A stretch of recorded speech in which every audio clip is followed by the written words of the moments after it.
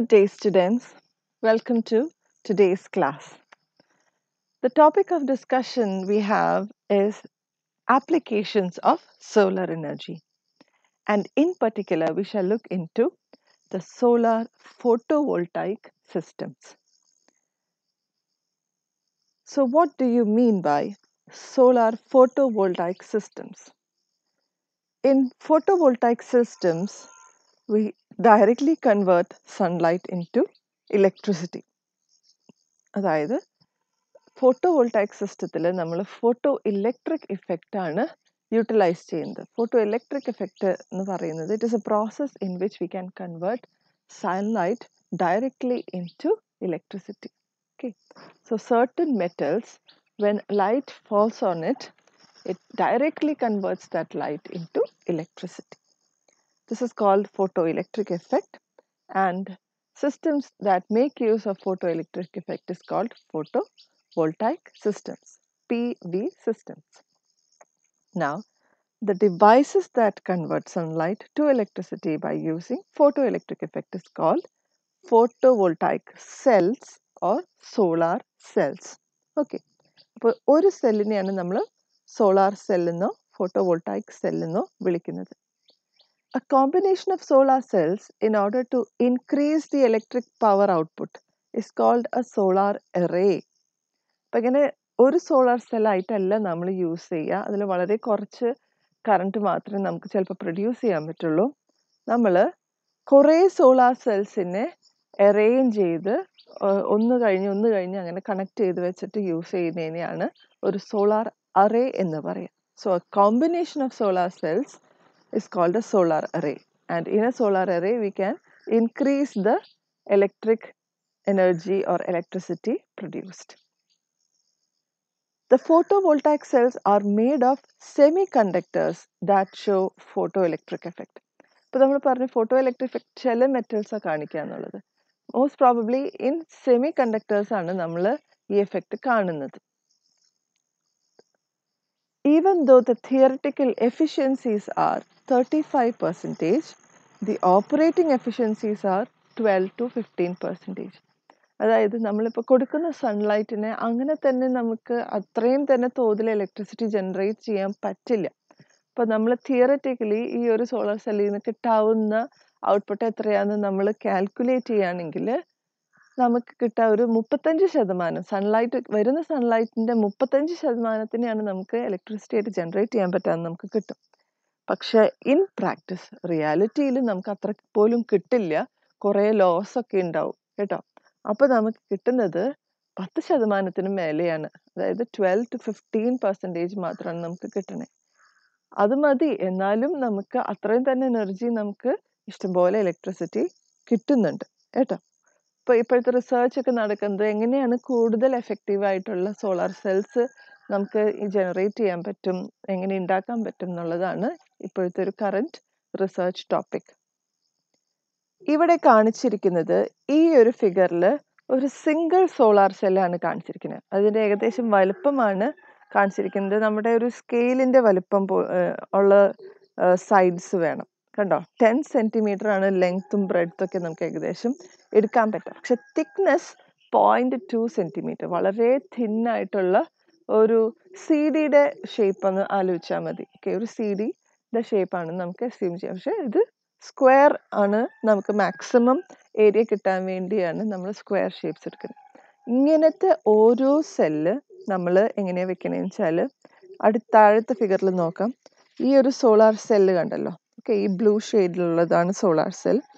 അതിനെ നമ്മൾ പ്രൊട്ടക്റ്റ് ചെയ്യാൻ വേണ്ടി ഒരു എൻക്യാപ്സുലേഷൻ വെക്കുന്നുണ്ട് കേട്ടോ. എൻക്യാപ്സുലേറ്റ് ചെയ്യുന്നൊരു ഹോൾഡ് ചെയ്യുന്നൊരു ഭാഗമുണ്ട്. അത് ഇതിനെ പ്രൊട്ടക്റ്റ് ചെയ്യാൻ വേണ്ടിയാണ്. രണ്ടാമത് ഈ ഹീറ്റിനെ കുറച്ചും കൂടി ട്രാപ്പ് ചെയ്ത് പിടിക്കാൻ വേണ്ടി നമ്മളൊരു ഗ്ലാസ് കവർ വെക്കുന്നുണ്ട്. ഓക്കെ, പിന്നെ ഇതിനെല്ലാത്തിനെയും നമുക്ക് ഒരുമിച്ച് ഹോൾഡ് ചെയ്യാൻ ഒരു അലൂമിനിയം ഫ്രെയിമും വെച്ചിട്ടുണ്ട്. ഓക്കെ, ഇതൊരു സിംഗിൾ സെല്ലിനെയാണ് കാണിച്ചത്. ഇവിടേക്ക് നോക്കുകയാണെങ്കിൽ ഈ സെൽസ് ഒക്കെ നമ്മളിങ്ങനെ സീരീസ് ആയിട്ട് അറേഞ്ച് ചെയ്യാം നമുക്ക്, അല്ലെങ്കിൽ പാരലൽ ആയിട്ട് അറേഞ്ച് ചെയ്യാം. ഓക്കെ, ഇങ്ങനെ റോസ് ആൻഡ് കോളംസ് ആയിട്ട് അറേഞ്ച് ചെയ്ത് കഴിഞ്ഞാൽ നമുക്കൊരു വലിയൊരു സോളാർ പാനലോ സോളാർ അറേ തന്നെ സെറ്റ് ചെയ്യാൻ പറ്റും. നമുക്കിനി എന്താണ് ഒരു സെമി കണ്ടക്ടർ എന്നുള്ളത് നോക്കാം. So a semiconductor is a material whose electrical properties lie in between those of insulators and good conductors. Okay.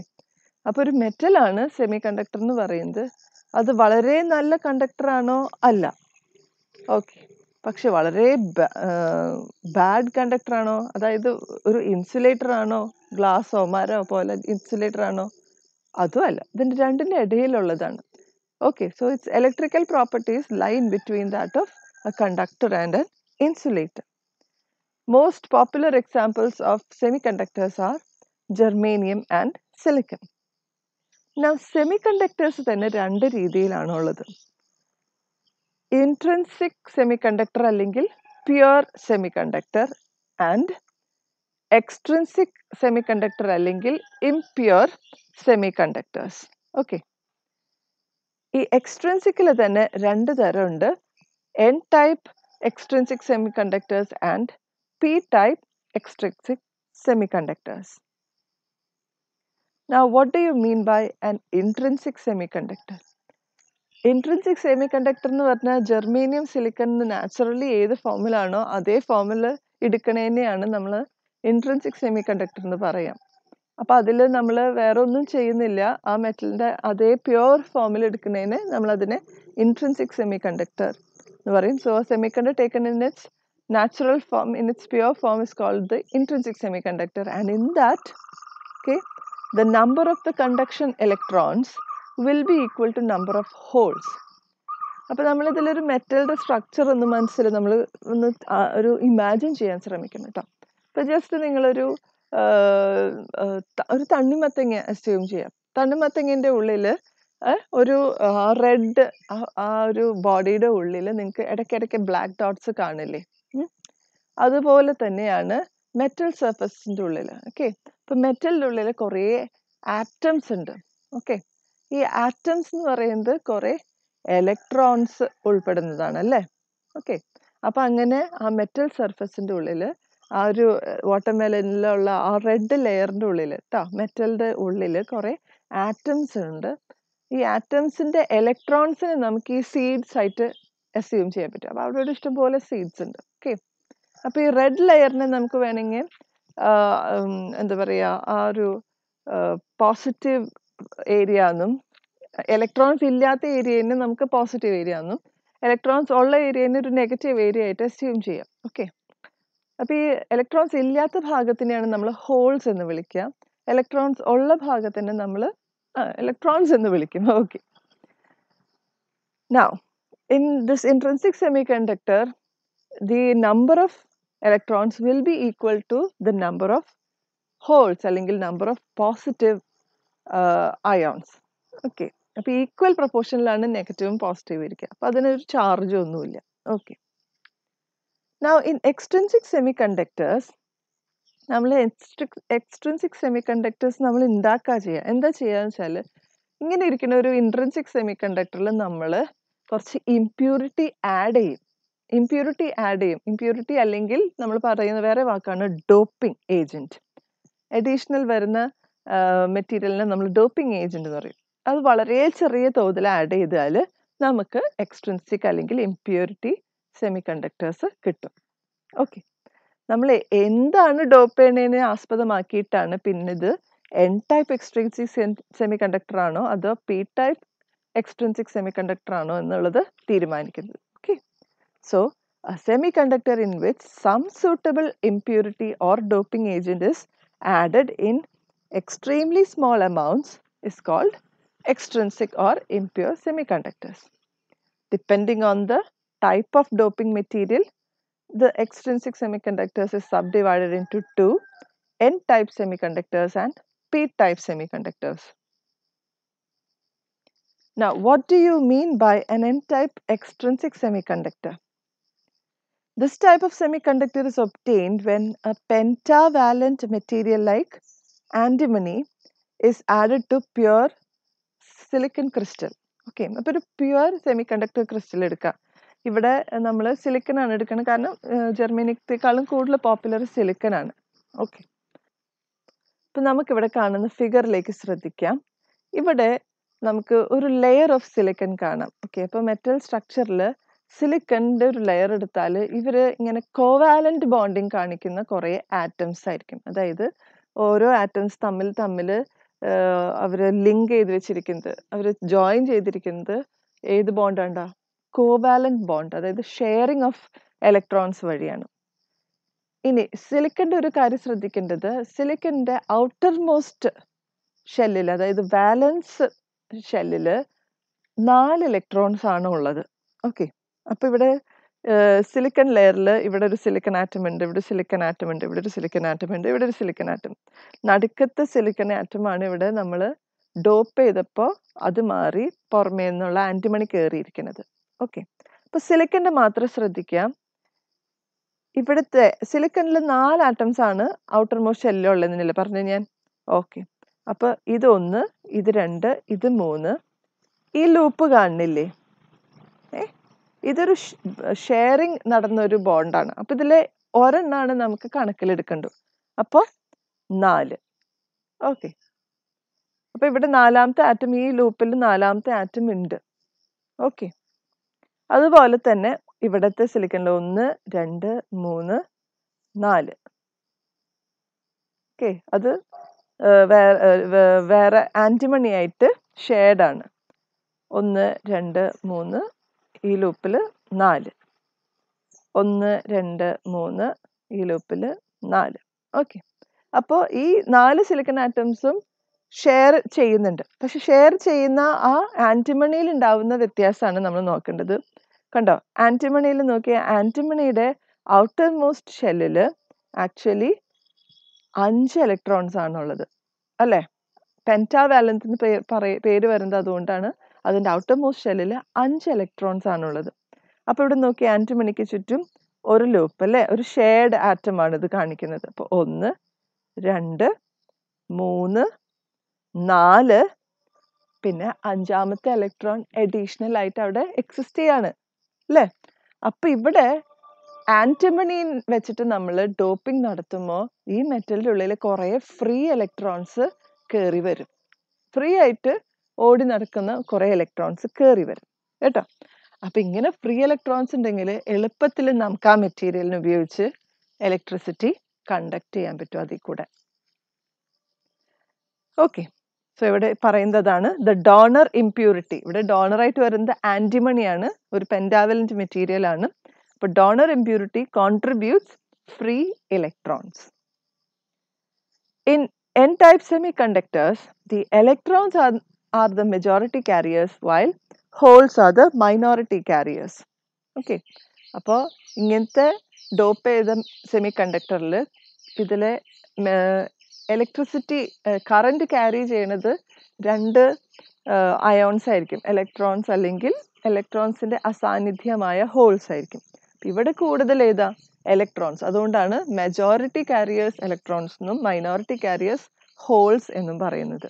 Okay, holes എന്നതുകൊണ്ട് ഉദ്ദേശിച്ചത് ഇലക്ട്രോൺസിൻ്റെ അസാന്നിധ്യം ഉണ്ടെങ്കിലാണ് അതിനെ ഹോൾ എന്ന് പറയാം. അപ്പോൾ അവിടെ ഒരു പോസിറ്റീവ് ചാർജ് കയറി വരും. Now the next type, p-type extrinsic semiconductor. In this type of semiconductor, it is obtained when a trivalent material like boron is doped to the pure silicon crystal. കേട്ടോ, അപ്പോൾ നമ്മൾ ഇങ്ങനെ ഒരു സിലിക്കൺ ലെയർ എടുക്കുകയാണെങ്കിൽ കോവാലൻ്റ്ലി bonded ലെയറിൽ നമ്മൾ ഒരു സിലിക്കണിനെ മാറ്റി അവിടെ ഞാൻ ഒരു ട്രൈവാലന്റ് മെറ്റീരിയൽ ഡോപ്പ് ചെയ്യാൻ വിചാരിക്കുക. അതായത് ഔട്ടർ ഷെല്ലിൽ 3 ഇലക്ട്രോൺസ് മാത്രമേ ഉള്ളൂ. ഓക്കെ, അതിന് ഉദാഹരണമാണ് ബോറോൺ അല്ലെങ്കിൽ ബിസ്മത്ത്. അപ്പോൾ അതൊക്കെ ഞാൻ ഡോപ്പ് ചെയ്യുകയാണെങ്കിൽ എന്താ സംഭവിക്കുക നോക്കിയേ. സിലിക്കണിന് ഷെയർ ചെയ്യാൻ 1, 2, 3 ബോണ്ടഡ് ഇലക്ട്രോൺ 4 ഉണ്ട്, അല്ലേ? എല്ലാ സിലിക്കണിനും അതുപോലെ ഔട്ടർ മോസ്റ്റ് ഇലക്ട്രോൺ ഷെല്ലിൽ 4 തന്നെ എക്സിസ്റ്റ് ചെയ്യുന്നുണ്ട് കോവാലന്റ് ബോണ്ടിങ് കഴിഞ്ഞാലും. പക്ഷെ നടുക്കത്തെ ബോറോൺ ആറ്റത്തിൽ നോക്കിയേ 1, 2, 3, അല്ലേ? ഔട്ടർ മോസ്റ്റ് ഇലക്ട്രോണിൽ ഒരു 3 എന്ന് പറയുന്ന വാലൻസ് നമ്പർ മാത്രമേ സാറ്റിസ്ഫൈഡ് ഉള്ളൂ ട്രൈവാലന്റ് ആയതുകൊണ്ട്. ഇവിടെ കണ്ടോ സോറി പറഞ്ഞതിൽ ചെറിയ തെറ്റ്. ഈ ഒരു സിലിക്കണിന് കോവാലന്റ് ബോണ്ടിങ് കംപ്ലീറ്റ് ആവണില്ല. കണ്ടോ? കാരണം ഇവിടെ ഒരു അഡീഷണൽ ഷെയർ ചെയ്യാനുള്ള ഒരു ഇലക്ട്രോൺ കാണുന്നില്ല കേട്ടോ. അപ്പൊ ഇവിടുത്തെ കോവാലന്റ് ബോണ്ട് നഷ്ടമായി. പക്ഷെ അവിടെ ഒരു ഇലക്ട്രോണിന്റെ ആബ്സെൻസ് എന്ന് പറയുന്നത് ഒരു ഹോൾ ആയിട്ടാണ് അവിടെ റെപ്രസെന്റ് ചെയ്യുന്നത്. ഒരു ഹോൾ പോലെയാണ് നമുക്ക് അവിടെ എക്സ്പീരിയൻസ് ചെയ്യുന്നത്, ഒരു പോസിറ്റീവ് ചാർജ് പോലെ. ഇവിടെ ബോണ്ടിങ് കംപ്ലീറ്റ് അല്ലെങ്കിലും ഈ സിലിക്കണിന് ഇതിന് മേലെയും സൈഡിലുള്ള വേറെ സിലിക്കൺ ആറ്റംസ് ആയിട്ട് കോവാലന്റ് ബോണ്ട് ചെയ്ത് നിൽക്കുന്നുണ്ടാവും. അതുകൊണ്ട് അതൊരിക്കലും ആ സ്ട്രക്ചറിൽ നിന്ന് വിട്ടുപോവില്ല ഈ സിലിക്കൺ. ഉണ്ടാവും. ഇവിടെ കോവാലന്റ് ബോണ്ട് അല്ലെങ്കിലും ഇപ്പുറത്തെ സൈഡ് കൊണ്ട് ചിലപ്പോൾ കോവാലന്റ് ബോണ്ട് ആവും.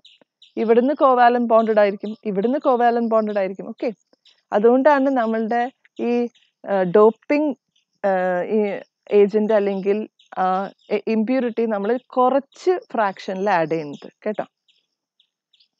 So here the acceptor impurity creates a hole. ഇവിടെ ഒരു ഹോളാണ് ജനറേറ്റ് ചെയ്തിരിക്കുന്നത്.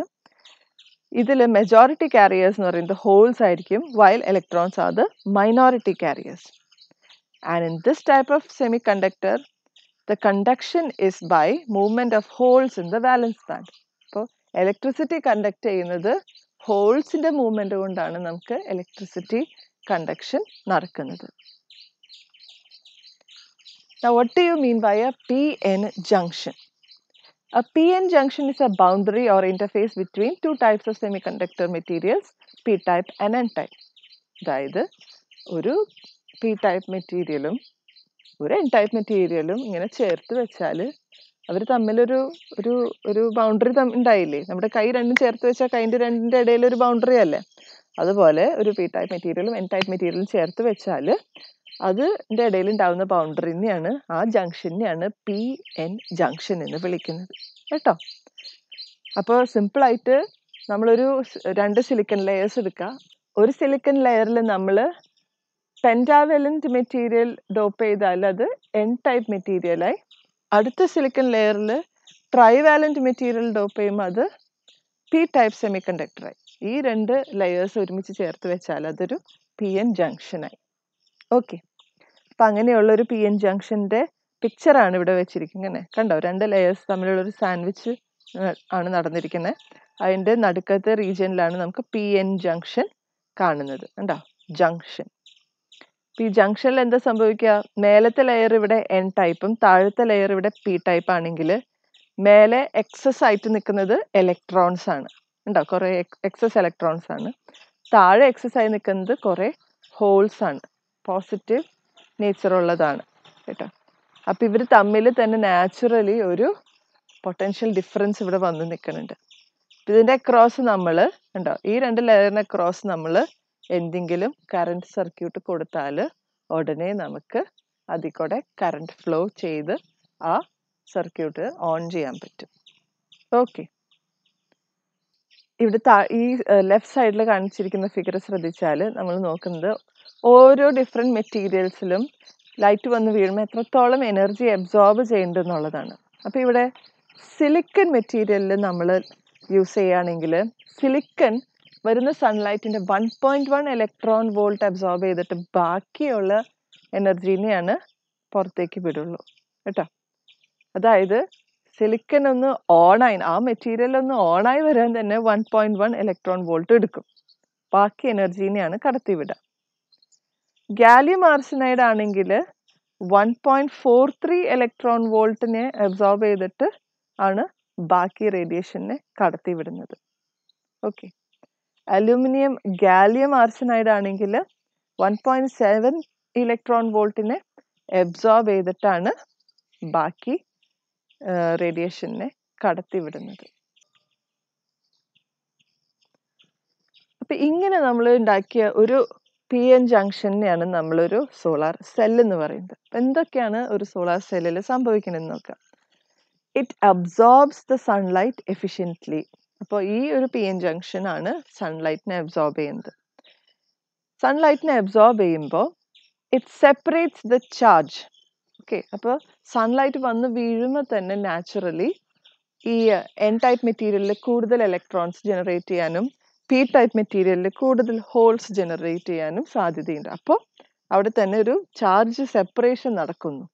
ഓക്കെ, അപ്പൊ ഇങ്ങനെ ഒരു ചാർജ് സെപ്പറേഷൻ നടന്നാൽ തന്നെ it creates an electrical current and voltage when illuminated. Okay, charge separation നടക്കുമ്പോൾ തന്നെ അതിന് അക്രോസ് നമ്മളൊരു കറണ്ട് സർക്യൂട്ട് കംപ്ലീറ്റ് കൊടുത്താൽ it will create an electrical current and voltage when illuminated. Okay, illuminated എന്ന് പറഞ്ഞാൽ സൺലൈറ്റ് അതിൻ്റെ മേലെ വീഴുമ്പോൾ ഒരു ഇലക്ട്രിക്കൽ കറണ്ട് അപ്പം തന്നെ പ്രൊഡ്യൂസ് ചെയ്യും. Now A photo voltaic module. Okay, ഒരു മൊഡ്യൂൾ എന്ന് പറയുന്നത് it consist of A number of Inter connected solar cells.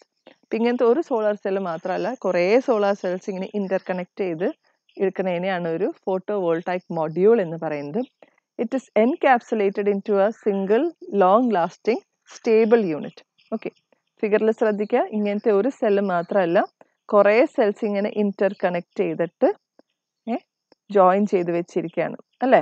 പിന്നെ ഇവരെ പ്രൊട്ടക്ട് ചെയ്യാൻ വേണ്ടി ഗ്ലാസ് കവറും എൻകാപ്സുലേഷനൊക്കെ കൊടുത്ത് അവനെ സീൽ ചെയ്ത് ഒരു സിംഗിൾ യൂണിറ്റ് ആയിട്ട് ഉപയോഗിക്കുന്നതിനെയാണ് ഒരു ഫോട്ടോ വോൾട്ടൈക് മൊഡ്യൂൾ എന്ന് പറയുന്നത്.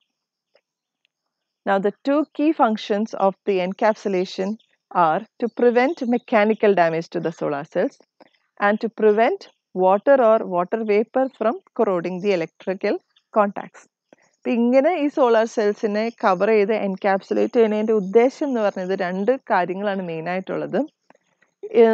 ഇതിൻ്റെ മേലെ എന്തെങ്കിലും വന്ന് വീണാലും ഈ സോളാർ സെല്ലിനെ പ്രൊട്ടക്റ്റ് ചെയ്യണം. ഓക്കെ, അല്ലെങ്കിൽ സോളാർ സെല്ല് എവിടെയെങ്കിലും ഒന്ന് ചെരിഞ്ഞാലോ തട്ടിയാൽ ഇതിനെ പ്രൊട്ടക്റ്റ് ചെയ്യണം. ഓക്കെ, അപ്പോൾ ഈ മെക്കാനിക്കലി എന്തെങ്കിലും ഡാമേജ് വന്നാൽ ഈ സോളാർ സെല്ലിനെ പ്രൊട്ടക്റ്റ് ചെയ്യാനാണ് ആദ്യത്തെ ഉദ്ദേശം. So it prevents mechanical damage to the solar cells.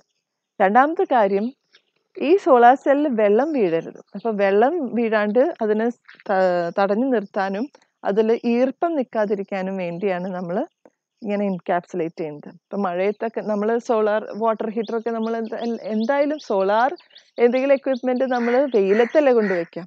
അപ്പം മഴയൊക്കെ പെയ്യുമ്പോൾ എന്തായാലും വെള്ളം വീഴും. പക്ഷെ ഉള്ളിലേക്ക് വെള്ളം വീഴാതിരിക്കാൻ വേണ്ടിയാണ് നമ്മൾ ഇതിനെ കവർ ചെയ്ത് എൻകാപ്സുലേറ്റ് ചെയ്ത് വെക്കുന്നത്.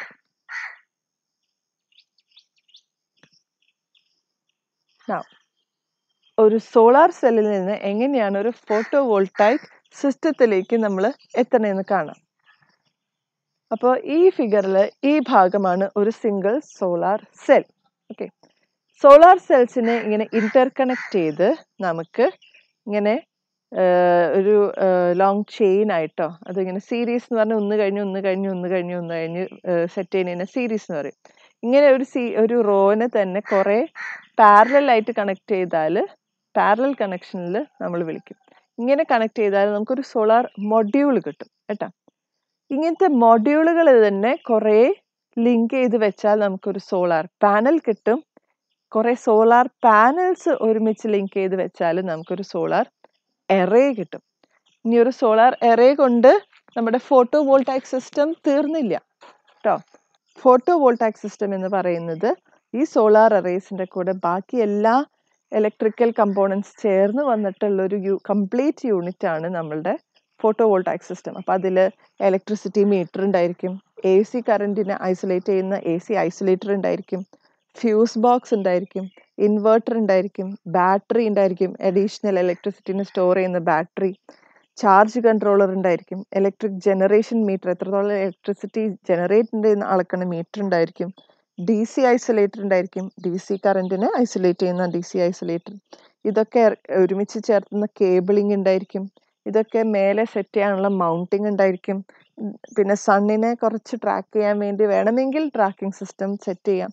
ഇതിനൊക്കെ ചേർത്ത് ഒരുമിച്ച് വിളിക്കുന്ന പേരാണ് ഫോട്ടോ വോൾട്ടൈക് സിസ്റ്റം.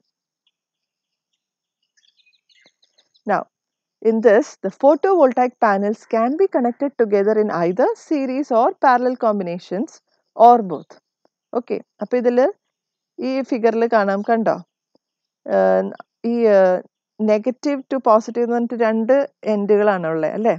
അപ്പോൾ ഒരു എൻഡിൽ നിന്ന് നമ്മൾ തുടങ്ങുകയാണെങ്കിൽ ഇവിടെ ഉണ്ട് സോളാർ സെൽസ് ഒക്കെ സീരീസ് ആയിട്ടാണ് കണക്ട് ചെയ്തിരിക്കുന്നത്. ഉണ്ടോ, നടുക്ക് പോണ ലൈൻ ശ്രദ്ധിച്ച്, ഒന്ന് കഴിഞ്ഞല്ലേ, ഇങ്ങനെ സീരീസ് ആയിട്ടല്ലേ വെച്ചിരിക്കുന്നത്. അത് കഴിഞ്ഞിട്ട് ഈ പോസിറ്റീവ് ഇലക്ട്രോണിലേക്ക് വരുന്നു അല്ലേ. അപ്പോൾ ഇതിൽ 36 cells are connected in series. Okay, അപ്പം ഇങ്ങനെ നമുക്കൊരു സോളാർ മോഡ്യൂൾ സെറ്റ് ചെയ്യാൻ പറ്റും. പക്ഷെ ഇങ്ങനത്തെ ഒരു സിംഗിൾ മോഡ്യൂളിൽ നമുക്ക് വേണമെങ്കിൽ കുറേ എണ്ണം പാരലലി അറേഞ്ച് ചെയ്തിട്ട് നമുക്ക് പാനൽസ് അറേ ആയിട്ട് മാറ്റാൻ പറ്റും. ഓക്കെ, അപ്പോൾ കണ്ടോ, ഒരു പാനൽ, ഒരു സോളാർ പാനൽ, വേറെ സോളാർ പാനൽ, ഇങ്ങനെ 4 എടുത്തിട്ട് അതിനെ പാരലലി കണക്ട് ചെയ്തിരിക്കുക. ഓക്കെ, ഇങ്ങനെ പാരലലി കണക്ട് ചെയ്തിട്ട് നമുക്ക് വീണ്ടും അത് അറേ സെറ്റ് ചെയ്യാൻ പറ്റും. Now, if the array panels are connected together in series combination, then the voltage increases. ഇപ്പോൾ സീരീസിൽ കണക്ട് ചെയ്യുകയാണെങ്കിൽ വോൾട്ടേജ് ആണ് ഇൻക്രീസ് ചെയ്യുക. If the array panels are connected together in parallel, then the current increases. പാരലലിലാണ് ഇവരെ combination ആണ് ഇവരെ connect ചെയ്ത് വെച്ചിരിക്കുന്നതെങ്കിൽ ഇതിൻ്റെ കറണ്ട് നമുക്ക് ഇൻക്രീസ് ചെയ്യാൻ പറ്റും. നമുക്ക് ഏത് രീതിയും ഉപയോഗിക്കാം, രണ്ടും ഒരുമിച്ച് നമ്മൾ പലപ്പോഴും ഉപയോഗിക്കാറുണ്ട്. ഇങ്ങനെ ഉപയോഗിച്ചാലും നമുക്ക് ഇതിൽ നിന്ന് കിട്ടുന്ന പവർ എന്ന് പറയുന്നത്, power is measured in watts. So the electrical power in watts will be the product of voltage times current. അതായത് വോൾട്ടേജ് ഇൻറ്റു കറണ്ട് ആയിരിക്കും പവർ, അത് കോൺസ്റ്റന്റ് ആയിരിക്കും. ഓക്കെ, അപ്പം നമ്മൾ എപ്പോഴും എന്താ ചെയ്യാന്ന് വെച്ചാൽ നമുക്ക് വോൾട്ടേജും കൂടുതൽ കിട്ടണം, കറണ്ടും കൂടുതൽ കിട്ടണം. ഓക്കെ, അപ്പോൾ ഒരു മൊഡ്യൂളിൽ നമ്മൾ എല്ലാ സോളാർ സെൽസും സീരീസിൽ കണക്ട് ചെയ്ത് വോൾട്ടേജ് കൂട്ടാൻ നോക്കിയിട്ട് ഈ മോഡ്യൂളുകൾ പാരലലി കണക്ട് ചെയ്തിട്ട് അതിൻ്റെ കറണ്ടും കൂട്ടാൻ നമ്മൾ ശ്രമിക്കും. അപ്പോൾ നമുക്ക് ഇൻഎഫക്റ്റീവ്ലി ഇലക്ട്രിക് പവർ കൂട്ടാൻ പറ്റും. ഇങ്ങനെയുള്ള സോളാർ ഫോട്ടോ വോൾട്ടാക് സിസ്റ്റംസ് ചിലപ്പോൾ നമ്മുടെ വീടുകളിൽ ഉണ്ടായിരിക്കാം. ഓക്കെ, സോളാർ വാട്ടർ ഹീറ്റേഴ്സ് ഉപയോഗിക്കുന്നുണ്ടാവും ചിലവരൊക്കെ. ഇപ്പോൾ ഇതിൻ്റെയൊക്കെ പിക്ചേഴ്സ് നിങ്ങൾ കാണുമ്പോൾ ശ്രദ്ധിക്കുക. ഇത് ഇപ്പോഴാണ് നിങ്ങൾക്ക് കൂടുതൽ അതിലെന്താ ഉള്ളതെന്നുള്ളത് മനസ്സിലാവാൻ പറ്റും. ഓക്കെ, അപ്പോൾ ഇങ്ങനത്തെ കുറേ സോളാർ പാനൽസ് ചേർത്ത് വെച്ചിരിക്കുന്ന സോളാർ അറേസ് ആയിരിക്കും നമ്മൾ യൂഷ്വലി നമ്മുടെ വീട്ടിൽ ചിലപ്പോൾ സോളാർ വാട്ടർ ഹീറ്റിങ്ങിനോ പർപ്പസസിനൊക്കെ നമ്മൾ ഉപയോഗിക്കാം. ഓക്കെ, കമേഴ്ഷ്യലി അല്ലെങ്കിൽ ഡൊമസ്റ്റിക് യൂസിന് വേണ്ടി നമുക്ക് ഉപയോഗിക്കാൻ പറ്റും. അപ്പം ഇതിൽ നമുക്കിപ്പോൾ കാണുമ്പോൾ കൂടുതൽ മനസ്സിലാവുന്നുണ്ടാവും ഓരോ സെല്ല് എന്താണ്, ഓരോ സെല്ല് എന്താണ്. ഈ സെൽസൊക്കെ ഒരുമിച്ച് ചേർത്ത് വെച്ചിട്ടാണ് ഒരു മൊഡ്യൂൾ ഉണ്ടാവുന്നത്. കുറേ മൊഡ്യൂൾസ് ഒരുമിച്ച് ചേർത്ത് വെച്ചിട്ടാണ് നമുക്ക് എറേസ് ഉണ്ടാക്കാൻ പറ്റണമെന്നുള്ളത് ഇപ്പോൾ നമുക്ക് കൂടുതൽ മനസ്സിലാവും. Now let's look into the advantages and disadvantages of such a solar photovoltaic system. The advantages are that this system is reliable. It is a modular unit. It is durable and generally maintenance free. അതായത് ഈ ഇൻസ്ട്രുമെൻറ്റിന് നമുക്ക് rely ചെയ്യാൻ പറ്റും. കുറച്ച് sunlight ഉണ്ടെങ്കിലും നല്ല heat നമുക്ക് ഇതിൽ കളക്ട് ചെയ്ത് നമുക്ക് നമ്മുടെ ഇലക്ട്രിസിറ്റി ജനറേറ്റ് ചെയ്യാൻ പറ്റുന്നുണ്ട്. And it is modular. ഒരു യൂണിറ്റ് സ്ട്രക്ചർ ഉണ്ട് അല്ലേ, ഒരു നല്ലൊരു വൃത്തിയുള്ളൊരു മൊഡ്യൂൾ പോലെയാണ് ഇത് സെറ്റ് ചെയ്ത് വെച്ചിരിക്കുന്നത്. അപ്പോൾ അതിൻ്റെ സ്ട്രക്ചറിൽ വലിയ കോംപ്ലക്സിറ്റി ഒന്നുമില്ല. It is durable. കുറേ കാലത്തേക്ക് നമുക്കിത് യൂണിറ്റ് യൂസ് ചെയ്യാൻ പറ്റും. ഇപ്പം തന്നെ മിനിമം ഒരു 20-25 ഇയേഴ്സ് ഒക്കെയാണ് നമ്മളൊരു യൂണിറ്റ് വാങ്ങിച്ചു വെച്ചാൽ അത് സ്റ്റേബിളായിട്ട് വർക്ക് ചെയ്യുമെന്ന് പറയുന്നത്. And it is generally maintenance free. It is quite compatible with almost all environments. Okay, അപ്പോൾ ഇതൊരു റെയിനി കൂടുതൽ check. It is quite compatible with almost all environments and responds instantaneously to solar radiation and have an expected lifespan of 20 years or more. Okay, അപ്പോൾ അതൊരു മഴയുള്ള പ്രദേശമായാലും cloudy area ആയാലും വെയിലുള്ള സ്ഥലമായാലും ഇതിൻ്റെ performance വളരെ നല്ലതാണ്. സൺലൈറ്റ് വന്ന് വീഴുമ്പോൾ തന്നെ അത് ഇലക്ട്രിസിറ്റി നന്നായി ജനറേറ്റ് ചെയ്യാൻ പറ്റുന്നുണ്ട്. Okay, less distribution network is required. Okay, അപ്പോൾ ഈ ജനറേറ്റ് ചെയ്യുന്ന ഇലക്ട്രിസിറ്റീനെ നമുക്ക് ഡിസ്ട്രിബ്യൂട്ട് ചെയ്യാനുള്ള നെറ്റ്വർക്ക് അത് നമുക്ക് വലിയ കോംപ്ലക്സ് അല്ലാണ്ട് സിമ്പിളായിട്ട് നമുക്ക് ഡിസ്ട്രിബ്യൂട്ട് ചെയ്യാൻ പറ്റും. വലിയ നെറ്റ്വർക്ക് ഒന്നും ഇതിന് ആവശ്യമില്ല. പക്ഷെ ഇതിൻ്റെ ഡിസഡ്വാൻറ്റേജസ് എന്താണെന്ന് വെച്ചാൽ ഇറ്റ് ഈസ് കോസ്റ്റ്ലി. അതായത് ഇനീഷ്യലി ഇതൊന്ന് സെറ്റ് ചെയ്യണമെങ്കിൽ നമ്മൾ മുതൽ മുടക്കെന്ന് പറയില്ലേ, അത് ഹൈ ആണ്. So it's initial cost is high and it has law efficiency. നമ്മളതിൻ്റെ എനർജി കിട്ടുന്നുണ്ടോ എന്ന് ചോദിച്ചാൽ ഇലക്ട്രിക് എനർജി കിട്ടുന്നുണ്ട്, നമ്മുടെ ആവശ്യങ്ങൾക്ക് നടക്കുന്നുണ്ട്. പക്ഷെ നമ്മളിപ്പോൾ വരുന്ന സൺലൈറ്റിനെ അളന്നിട്ട് ആ വരുന്ന സൺലൈറ്റിനനുസരിച്ച് എനർജി കിട്ടുന്നുണ്ടോ എന്ന് നോക്കുകയാണെങ്കിൽ ഇല്ല. സൺലൈറ്റ് ഇവിടെ സമൃദ്ധമായിട്ട് നമുക്ക് കിട്ടുന്നുണ്ട് അല്ലേ. ഇപ്പൊ വരുന്ന സൺലൈറ്റ് അനുസരിച്ച് നമുക്ക് ഇതിൽ നിന്ന് ഇലക്ട്രിസിറ്റി ജനറേറ്റ് ചെയ്യുന്നില്ല. Large Arias required to generate desirable power output. അവിടെയാണ് ഒരു രണ്ടാമത്തെ കാര്യം. നമ്മൾ ഒരു സിംഗിൾ സോളാർ സെല്ലല്ല ഉപയോഗിക്കണം അല്ലേ. കുറേ സെൽസ് ഒരുമിച്ച് വെച്ച് ഒരു മൊഡ്യൂളാക്കി, കുറേ മോഡ്യൂളുകൾ ഒരുമിച്ച് വെച്ച് ഒരു എറേ ആക്കിയിട്ടാണ് നമുക്ക് ഈ യൂണിറ്റ് പ്രവർത്തിക്കാൻ പറ്റുക. അതായത് കുറേ ഏരിയ പരത്തി നമുക്ക് ഉപയോഗിച്ചിട്ട് വേണം ഇലക്ട്രിസിറ്റി ജനറേറ്റ് ചെയ്യാൻ വേണ്ടി. കുറച്ച് സ്ഥലം കൂടുതൽ വേണം. പിന്നത്തെ കാര്യമാണ് solar energy is ഇന്റർമിറ്റൻറ്റ്, hence backup power supply is required.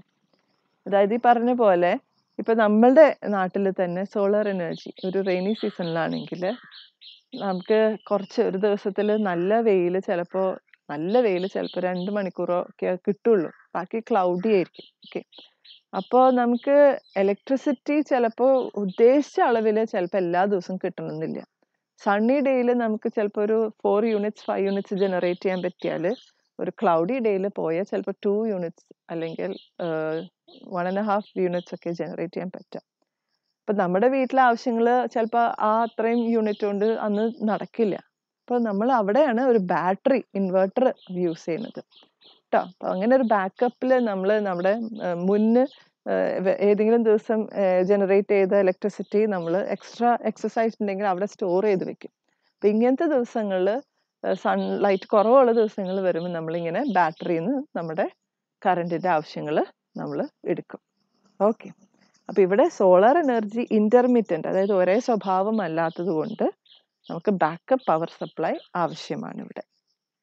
Okay, so that was about today's topic, solar photovoltaic systems. Thank you.